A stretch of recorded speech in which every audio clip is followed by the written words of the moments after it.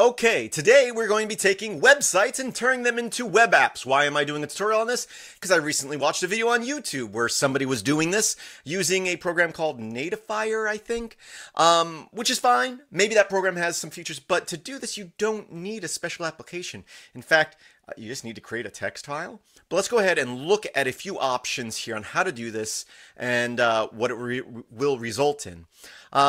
Also, normally I use i3 Window Manager. Today I just quickly, a few minutes ago, installed XFCE because I think floating windows will display this a little bit better. So I don't really have my desktop set up, and none of my keyboard shortcuts work up, and my terminal doesn't even have borders on it because I usually do them full screen. So just bear with me if I fumble around a little bit. Anyway, here on my desktop, I can right click and I can say create URL link. Great. I can type in a name. I can type in films by Chris. I can give it a comment if I want, but I'll give it a URL, https filmsbychris.com, and we can give it an icon from a list of icons that are already installed on my system, or if I have a PNG or something on my on my computer somewhere, I can choose that. I'll just grab a trophy here because yay, award-winning website, maybe, I don't know, never won any awards. Anyway, create, and there we go. We have an icon on the desktop that says Films by Chris, but when I click on it, it doesn't really open like an app, right? It's going to open up whatever my default web browser is with the full address bar and tabs and everything. And that's not what we want. We want it to look like a native application. So how can we do this? Well, I use Brave browser. Feel free to comment below on why I shouldn't be using Brave browser and what browser I should be using, because everyone has an opinion and they want to voice it. So go ahead and do that below while I continue the tutorial. What I'm going to show you here will work with basically any Chromium-based browser. Chromium, Chrome, as far as I know, Chromium, Chrome, Edge browser, I'm assuming, Brave. Let's go ahead and have a look. So on my system, Brave browser is called Brave browser, and then I can give it a URL like https filmsbychris.com. And if I run that, it's going to do basically what happened last time, right? We don't want that. We can close this, close all. What I can do is, instead of just giving the URL, I'm going to go -- app equals and the URL. Now it opens it up like a native application. We don't have the address bar and all my buttons work, and it's just running using Brave, so it's all the JavaScript and everything should work. I can go about, I can go software, I can go support, I can click my little button here and it scrolls back up. I do still have an issue because I have it where certain tabs open up in a new or certain links open up in a new tab or window, and they will still open up in a separate window, but that's just how my website's designed, not necessarily what we're doing here. So that's great. We can do that. So how do we go about sharing that and other options like that? So first of all, let's go. I'm in my desktop folder here. If I list out, I've got one folder here. It's one file. It's called a desktop file, and this is how Linux creates links, your icons and stuff on your desktop, and most file browsers you can go into and see these and click on them, and it will run the applications or whatever you have it set up to.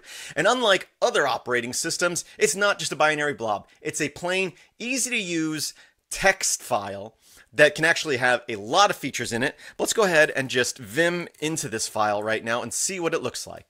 It's a desktop entry, version 1. This particular type is a link. Name, Films by Chris. You can have a comment. I think that's for when you're hovering over it. I'm not sure. I'm not even sure. Icon, again, I'm using one that's built into the system or installed on my system, so I can just give the name of it. Otherwise, I can get a full path to an image, and then the URL. So how do we change this to be like the application? Well, there's actually a few options.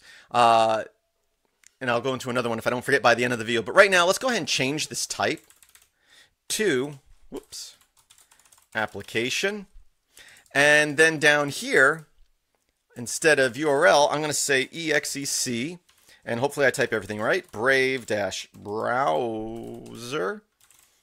-- app equals, and this URL here, and if I did everything right, this is updated. I can click it, and it now opens up just like we wanted before.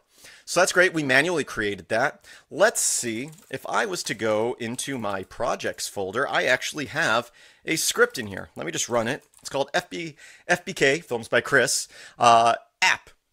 I run that and it creates an icon on my desktop that I can click that will open up in Brave browser as an application here. So Let's see what my script does. It's actually very, very simple. So FBK, I could have used an icon installed on a system. Basically, I create variables here for the name that I want it to display, where I want it to be, and this is just so I can change out this script quickly for other applications if I want. I have where I want the icon to go. I'm just hiding it as a hidden image in my home folder. I'm going to display installing wherever the app name is to desktop. And then here I am downloading the icon that I want to be shown on the desktop. If I didn't want to download it, I could always, again, use a system, an image that's on the system, an icon from the themes that we have. But I could also have converted this image to a base64 variable and then decoded that, which is fine. It just would have made this script be a lot bigger and look a lot bigger. And then right here, I just echo out all that information for the desktop file. And then I'm pretty sure you have to make it executable. Otherwise, when you click on it on the desktop, it'll ask, do you want to execute this? So that's it. So let's go ahead and change this. I'll just make it go to my scripts folder. I'll save that. By default, this script is designed to just override the last one, so I can do an update. Boom, it's now updated. I can click that, and now instead of going to my home page, it goes to my scripts directory. Great. So what's another option if you didn't want to write out a script? How can you generate one of these without going in and editing the file? Well, if you're in a Chrome-based browser, a Chromium-based browser, whether it be again, Brave, Chromium, Chrome, and you're at a page, you can go down here on the menu and you can choose, where is it, More Tools, and then over here we can create a shortcut. And when you create a shortcut, it asks for the name, but then here you have a button here, a little checkbox here, you can say Open as Window. If you do that, it's going to open up similar to a native app. Now, it does give you a few more things up here. It shows you the plugin, so it's a little different in the way it displays, but it's still similar to what we had before. In my opinion, the biggest drawback to this is if we go, and it should have grabbed the default icon, the fav icon. I don't know why it didn't at that point. If I kill that, if I go back into my desktop directory and I edit, well, let's list out the files here. Oops, list out the files. You'll see one here that says Brave and blah, blah, blah, blah, default desktop. And I can cut that out and you can see it's a desktop file. It adds an open XDG link at the top, so it actually can run like a script or a desktop file, which is interesting, I guess. Or I don't know. I don't know why that's at the top there. But you'll notice it has my URL in there nowhere.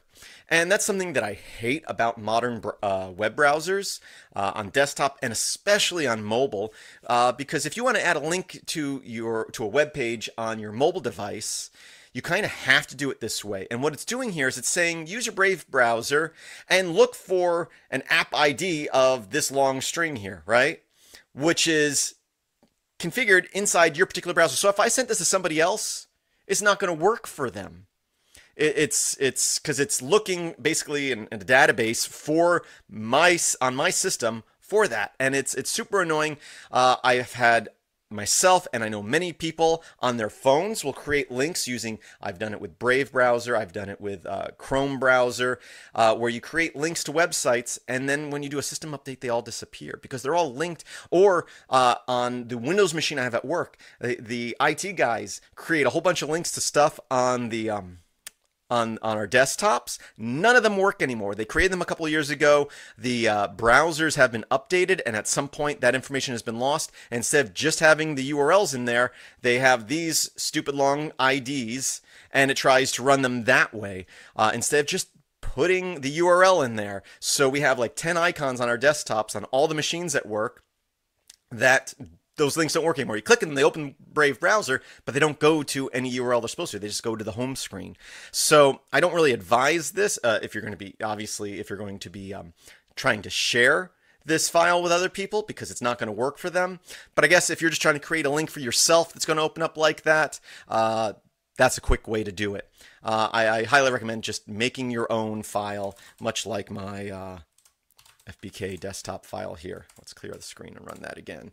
Again, it's just a couple of lines, And it's super simple, and no matter what machine, as long as they have Brave browser. Of course, if they don't have Brave browser, you're gonna have to put in whatever browser they have. That's the biggest drawback. But in the install script, you can have it check for what browsers they have and apply it to that. Again, all Chromium-based browsers that I know of allow this app option. I quickly tried it with Firefox before recording this. The app option like this does not work, but I'm sure it probably has functionality like this. I know browsers used to have a kiosk option, which was kind of like this, but would make everything full screen. So I'm sure Firefox has something similar. So you could write in your script, check for Firefox, check for Brave browser, check for Chromium, check for Chrome, or you can check whatever the default browser is, and from that list, go accordingly.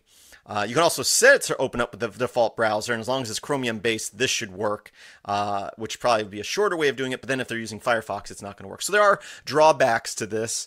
And then, of course, you can always have your script install the dependency browser that you want.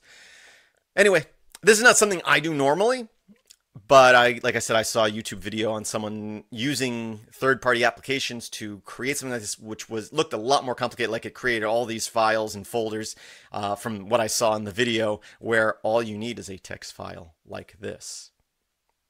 Anyway, I hope you found that useful. I'm going to get out of XFCE here and get rid of these floating windows I can't stand to my tiling window manager of i3, and I'm going to have a great day. So I hope you have a great day.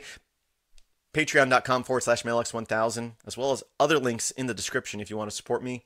I thank you for watching, and as always, I hope that you have a great day.